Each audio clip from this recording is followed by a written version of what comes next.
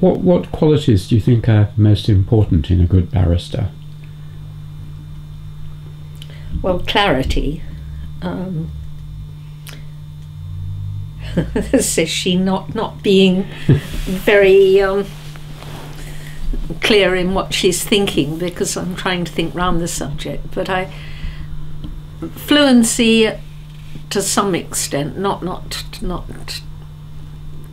necessarily, because you have got time to think. But preparation is tremendously important, particularly if you're arguing law. Different things. Trying to get evidence out of witnesses,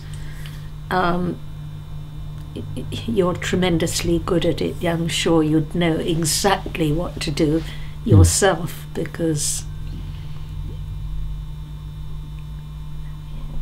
But you have to be able to guide people without suggesting the answer. So you've got to be clear that you're doing open questions and not leading questions.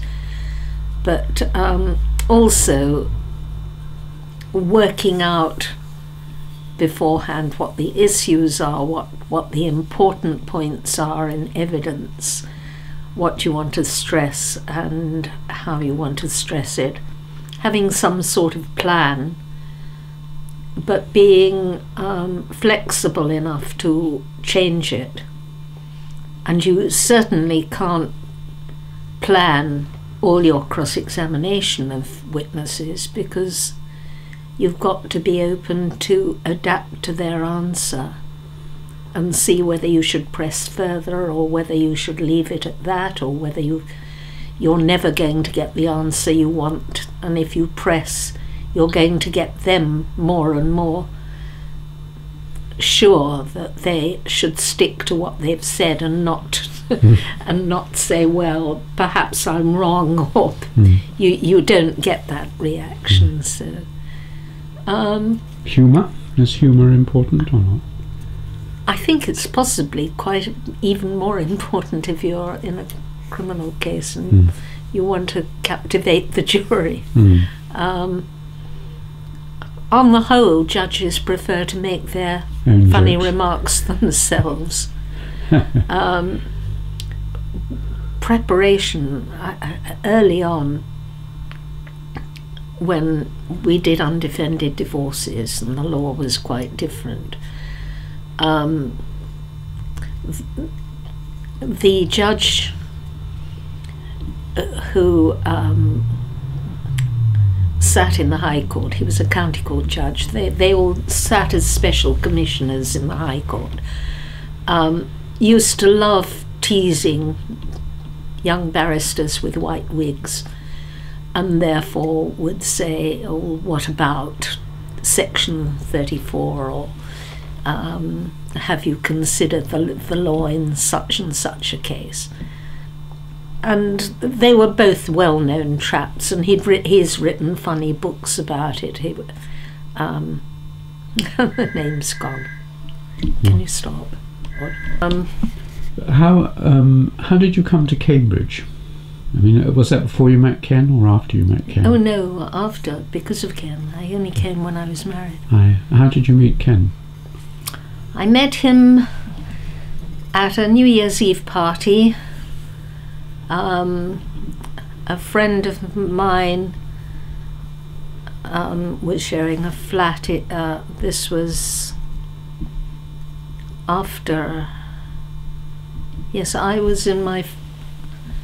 think I was in my pupillage. I'd qualified and was in my pupillage, and a friend from university had an old school friend who was at Newnham, and they were having a New Year's Eve party, and she'd said, you know, bring people who are around. Ken, at that time of the year, wasn't going home to South Africa, and he was friendly with one of the others, and he was brought along, and that's when I first met him. And because my first pupil master had been from Port Elizabeth, where he'd grown up,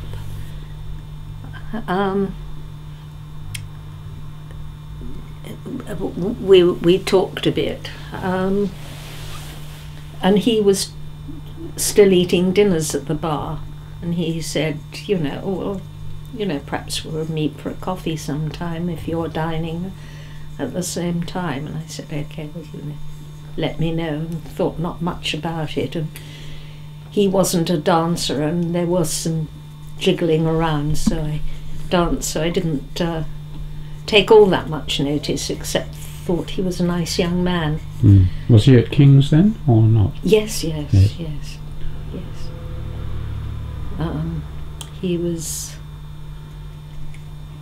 was doing an affiliated degree. He'd got a degree from Rhodes first, so he was in his tripos year, doing part 2. And we did meet up after our meal, because he was in Inner Temple and I was in Middle Temple, and we went for a cup of coffee, and then we went home to our respective homes. But then he did phone up sometime later and ask me.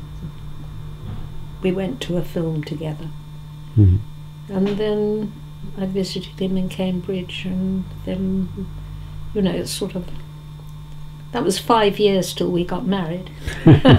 so gradual, careful. It was yes, quite gradual. Now I did go on a holiday with him and his friend Rodney, who's a lawyer as well.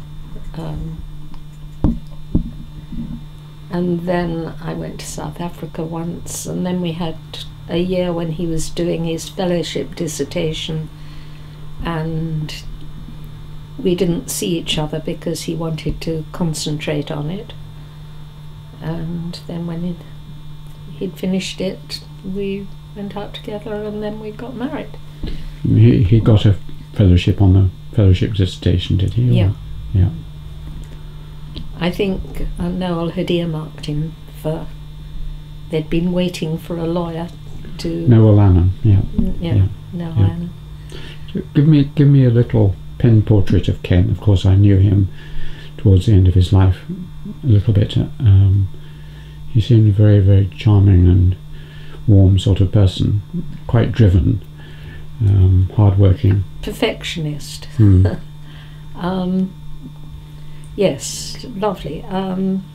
Very warm, very highly intelligent.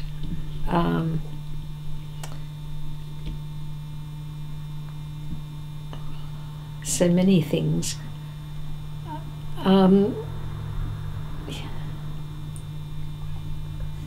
Yes. I have to. Too many things. Too many things. Yes. He was obviously very public spirited. I mean, he supported a lot of people, and yes, and wonderful at his interest in other people. Full of questions. I think that was one of the first things. One of the things I noticed early on, that he always wanted to know more about people, about what they were doing, about how they were.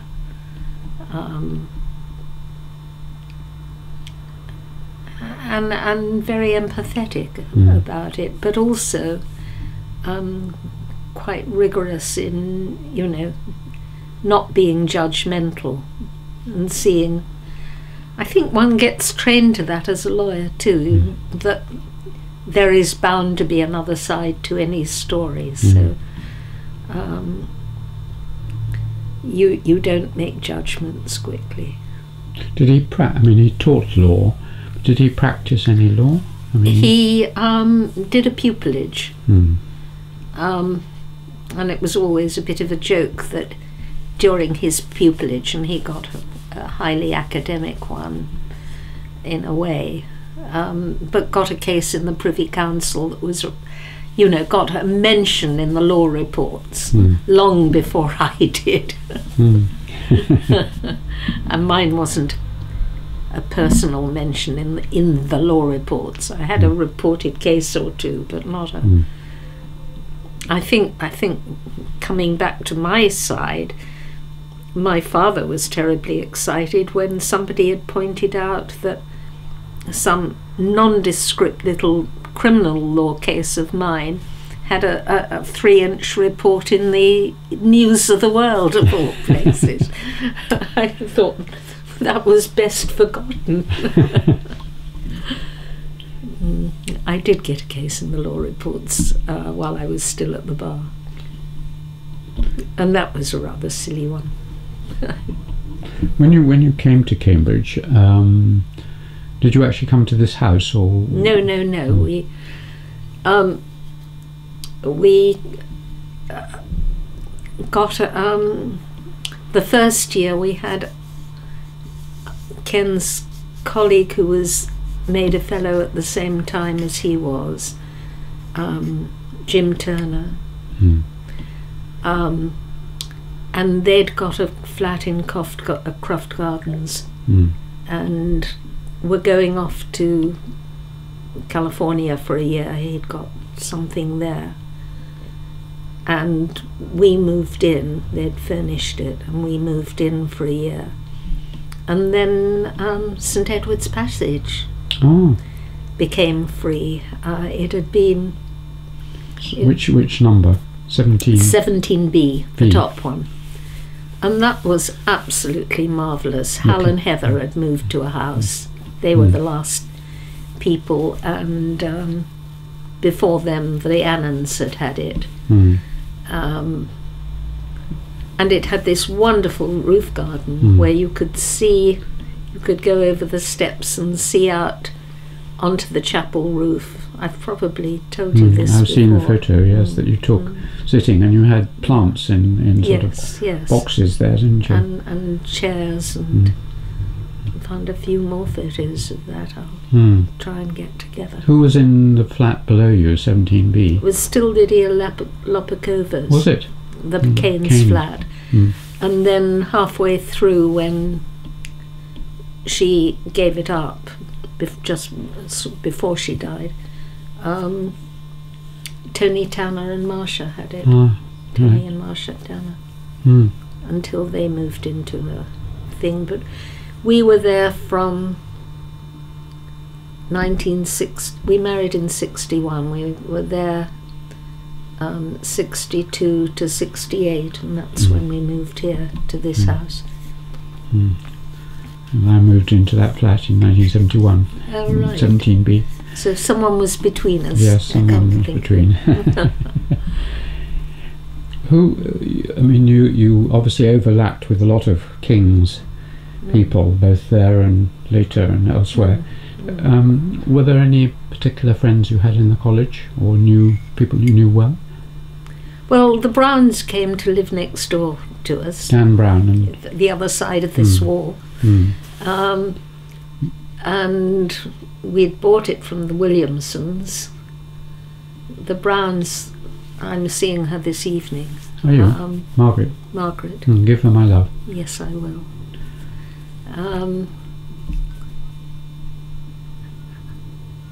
Who else?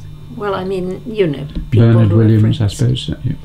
Yes, Nick Bernard and Pat. But also Shirley. Did you? Yeah, we went to dinner there because she was very interested in the was it in the Garden House case or the Druchka case? One of them. She'd asked to get some background to it. So yes. Who else? I mean, Ken helped ever so many people, so we did see quite a lot of different people. You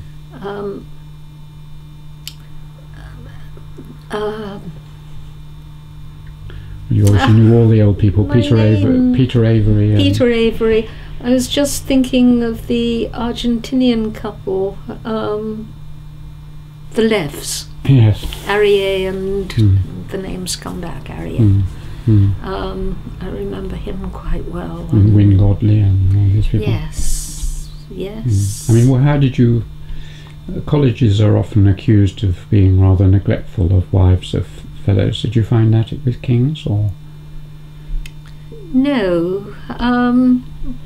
Well, yes and no. I mean, for the first 3 years when I was still working as barrister in London or elsewhere, wherever, it was tremendously useful that I sort of spent probably 2 or 3 nights away, never more than that.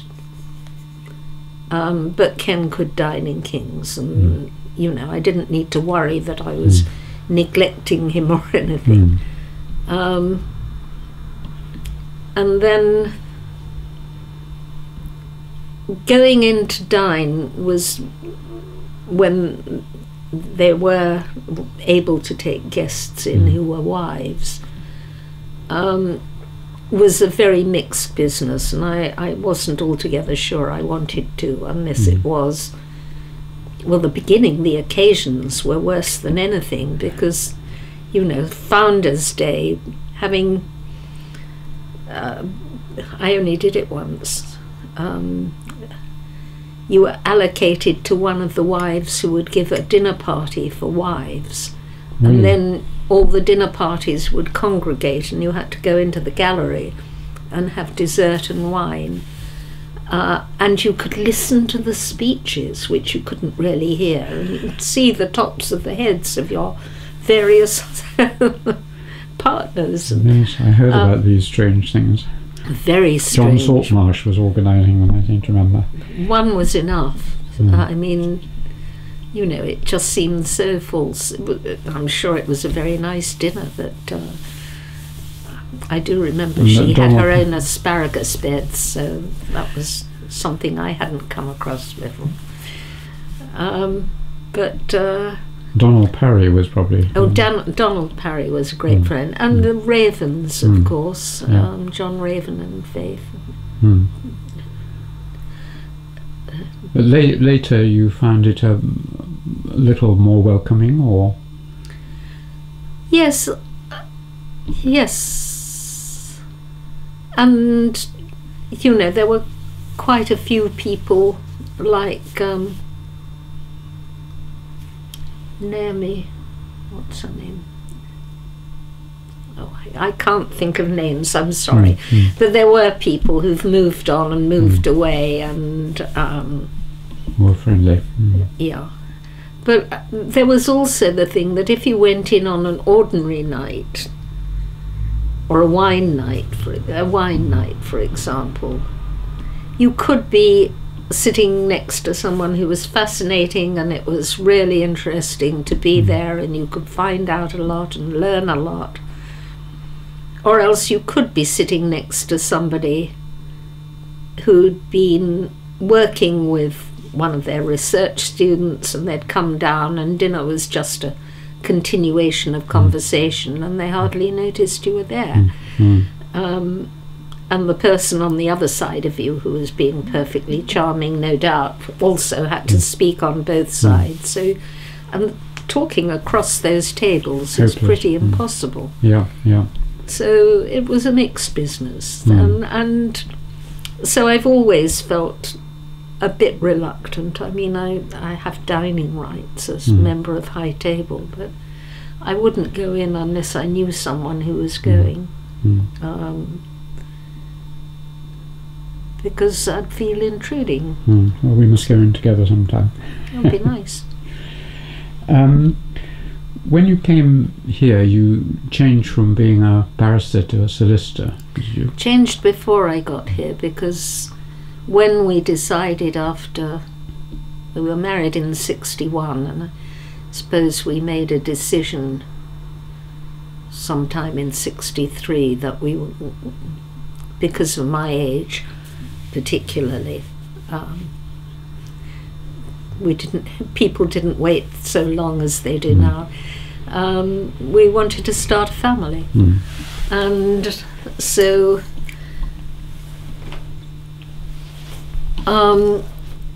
we talked about it a lot and decided there was no local bar in Cambridge. there was no way we could start a family if I was working in London, even with taking time off, which didn't at that time bode well at the bar. And the obvious thing was to do a changeover, which meant that I'd have to I'd get exemption for certain subjects, but I'd have to do bar finals. I didn't have to do part 1. And because I'd been at the bar more than 5 years, it would be 8 years, there was a rule that you didn't have to do solicitor's training, you didn't have articles. So it just meant you did the exams and then you were a solicitor. And you had to be debarred. So I remember being debarred at my own request and doing my last case in the High Court in late July, and someone sort of raising an eyebrow and saying, yes, we've heard something, Miss Sands, as I appeared before him. And then Judy was born in September, and during the time between, I'd been mugging up for bar exams. And at that time, it may still be true, as long as you did 3 papers and got through them all first time, you could then add the others one by one. So I took 3 that I'd been practicing in: family law, sale of goods and contract or something. I can't remember now. I know family was one of them, and that was easy. I got through those 3, and then I just, while I was at home, I added the others one by one, just doing a bit of home study and looking after the children. And at some time in that period, I started doing some supervision for some of the colleges in family law, and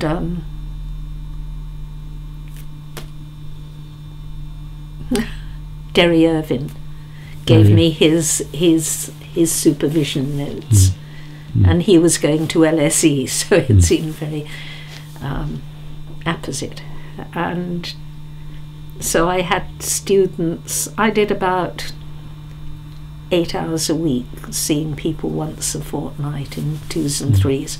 While we were in St Edward's Passage, that was fine, because it started there, and I went on when we came here for a bit longer, until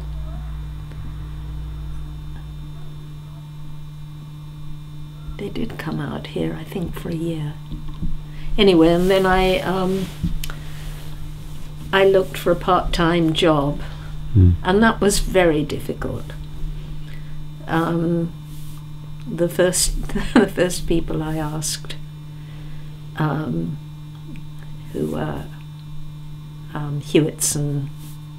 Hewitsons they are now, but they were 3 names. Wild Hewitson Shaw, that's it.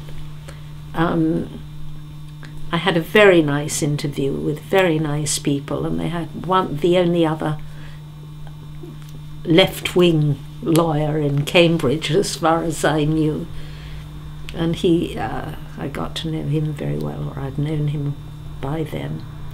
But the senior partner said, absolutely no, we don't want a woman solicitor, and we don't want to give up a room for someone who's part-time. The next one said, can't afford to give, very nice man, can't afford to keep a room for you or let you have a room if you're working part-time. And then I found Tony Hawley, who I think had been to some of Gen's summer lectures. He'd been at Clare, and he'd just taken over a moribund practice called Miller and SJ and something else Miller, that had had a family connection with a firm in London, and he was willing to take me on as a tame barrister to do the court work. And as I said before, the divorce came to the county court, so solicitors were able to undertake divorces in court, and they were in open court, and I knew how to do them. They were bread and butter things. You could do half a dozen, 10 in a day if you in the High Court if you were there. I mean, if you got them from, you were instructed by people. Well, I never had that many here, but the funny thing was that one of the older solicitors in one of the old firms in town, who was on the council of the Law Society, thought, well, I shall go and do it. And of course he'd never sat behind counsel, he didn't know how to do it. He started off by asking, I wasn't there, I didn't hear this, I've only heard the story, but he asked leading questions when he shouldn't have done. The judge got irritated, he got things in the wrong order. And all the other solicitors sitting behind counsel listening got terrified and wouldn't do it. And then I came along. I knew the judge because he used to be the judge in Southend and Grays. I knew, and he was also someone who'd seen me in the Bar Theatrical Society. He knew I'd been a member of the club. So we sailed through, and I think that's why I started getting a reputation in Cambridge, that I did them and other people didn't, and they didn't have to go through two people, a solicitor and a barrister. They could do them with me. So it was all serendipity and not planned. Is that when you joined Miller's? I mean, yes. Yeah. And then you later became a partner, and yes, later became a partner and then senior partner when in the end. Interesting. You mentioned the famous Garden House affair. Can you tell us something about that, because it was a landmark in Cambridge history? Yes. In fact, we were on sabbatical when it actually happened. We heard about it in the paper and got back soon after. I found that I had 9 people waiting. No, it was more than 9. King's people mostly, almost all King's people. What happened? Just people won't know what happened. Of course. It was the time of the Greek colonels. There'd also been this film shown in Cambridge and elsewhere about the run-up to the takeover by the colonels and the awful things that had happened, because communists were being really harried and it was a coup. And the Greek government were very keen to start up their tourist industry again after all this chaos that had been going on. And they organised through the tourist board Greek Week in Cambridge. And one of the travel companies was involved with this and set up a big dinner at the Garden House where people paid a lot, but there was going to be a lot of stuff about Greece and how wonderful the holidays were, and you know, come and travel. And a lot of people in the university, from the top downwards or the bottom upwards, were horrified at this and decided to make a peaceful demonstration. And there was a committee, and there were people who were known to be left-wingers. And there was this demonstration on the lawns outside the Garden House, which was invaded by a few anarchists and a few kids and people who had heard that there was going to be fun at the garden house, and it got totally out of hand with people throwing stones and smashing windows and tables being tipped, and an awful mess. The proctors, the proctor and the bulldogs, or whatever they were called, were there. And they gave, one of the things that inflamed it even more was they gave names to the police of the people they knew were, you know, well to the left, and who'd been making, you know, not violence. It was meant to be violent. A lot of people who were there were really just expressing their disapproval of a dinner in Cambridge for that purpose. And there were prosecutions. I think there were something like 23 altogether, and there were 3 firms of solicitors. The one I spoke about, the man from Wild Hewitson and Shaw, had gone off in his own, and Peter Saw, very nice man, who was as far as I knew, the only other Labour Party solicitor in town, and a London solicitor, Emil, Barry Emil, represented 3. I had the most for some reason, because a lot of them happened to be kings. Or, yeah, well, there were some kings and some others. And they went to the magistrates' court first for committal, and we had no case to answer for some of them, including one against whom nobody had said anything, and nobody had seen him there. He was there, but nobody had noticed him doing anything other than stand there. And I found out afterwards that what had happened was that they'd seen somebody on the roof, and someone had called out, "Oh, that's young so-and-so."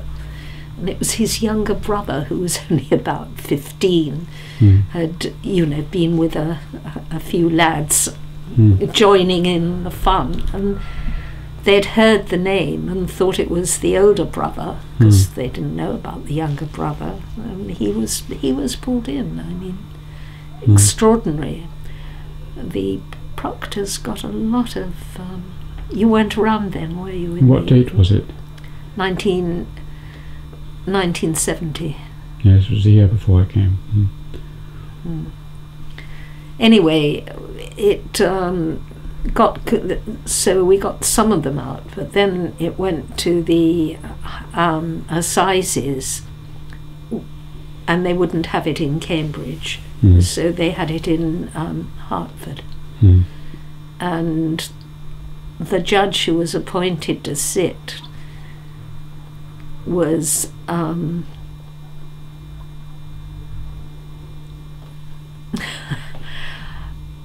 lived in a house called Truncheon's, was known to be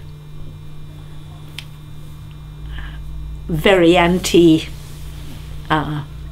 students and people rioting. Well, anybody doesn't want riots, but he was very severe. The first bit of the name's gone. It's something Stevenson. I know it well. Melford Stevenson. Melford, thank you. Melford Stevenson. Yeah. Dreadful that I couldn't get that. Sorry. And he directed the jury. I mean, a lot of people from here came down to Hertford and listened, and I was there all the time. We had people like a chap who became, we had Bob Rowthorne, of course, we had names are going to escape me again. Man who became president of Queen's was one of my witnesses, and he launched out at senior members as well. the evil influence of dons, or some words. I've got the thing. It was awful, and we had to go to appeal, and we got. I used to go down and visit my King's people in Wormwood Scrubs, taking them cigarettes. What was the maximum sentence they got? Rod Caird, who wasn't one of mine, got 3 years, I think. Seems out of all proportion. Out of all proportion. He had been, in the end, the only people who were convicted had something else other than being there. Rod Caird, I think, was holding a stick. No, maybe that was our chap, Williams, but he got a year in youth detention, whatever it was then called. And there was one other. Brian Williams, who'd had a sentence, had a mole fuse in his pocket, which he said someone had given him, and he just put it in his pocket because he didn't know what to do with it. Thing that big, green, bit thicker than a cigarette.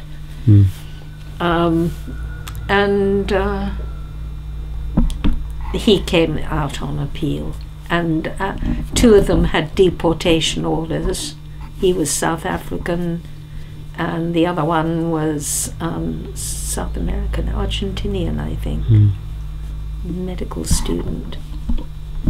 Badia, perhaps. Anyway,